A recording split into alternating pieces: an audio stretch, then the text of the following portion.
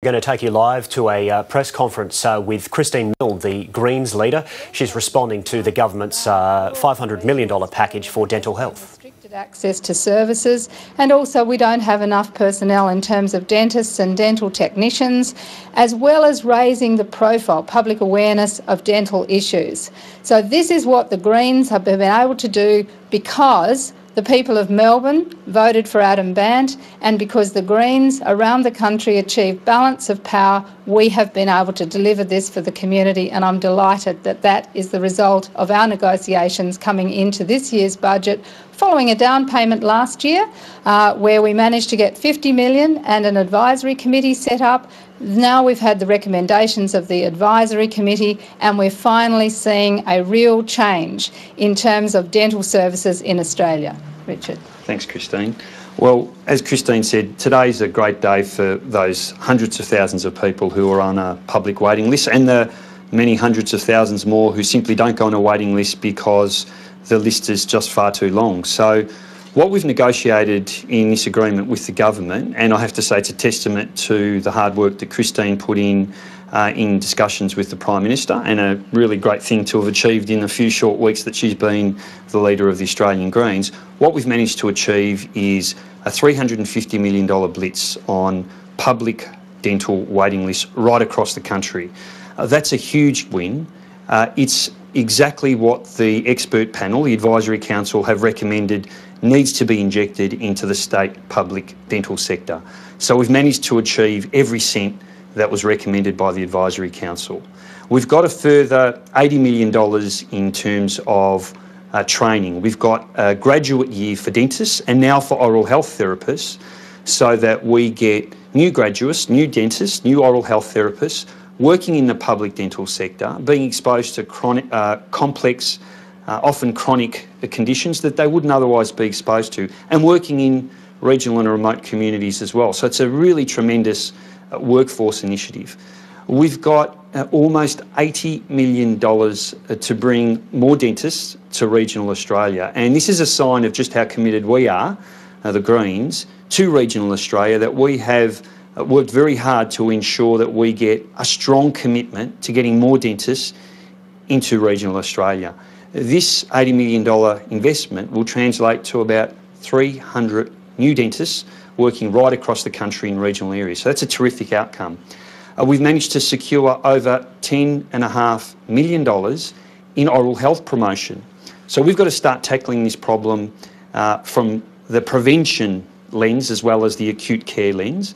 And this $10.5 million will go towards coordinating a lot of the oral health promotion work done at a state level. It will mean that we begin to integrate our oral health promotion strategies with all the other chronic disease messages and approaches that we have, for example, with diabetes, chronic heart disease and so on. A lot of those approaches and strategies need to work together.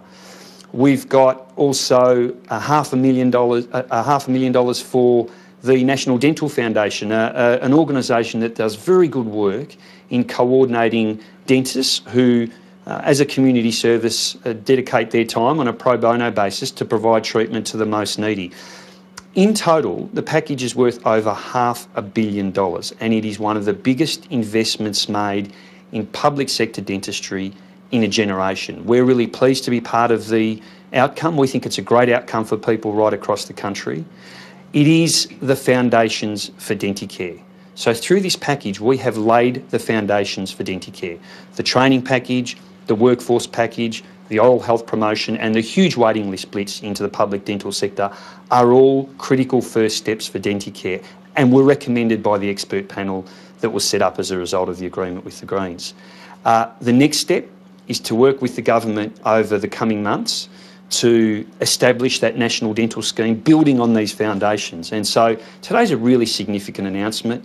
It's the biggest transformation to the dental sector in a generation, and we're well on the way to the Greens' vision of Denticare. Once again, commend Christine for her work, commend the government for entering into these negotiations in good faith. I think we've together reached a terrific negotiated settlement. And of course, I thank the people of Melbourne who, because they elected Adam Bandt into the lower house, we've managed to be in a position where we could negotiate this outcome with the government.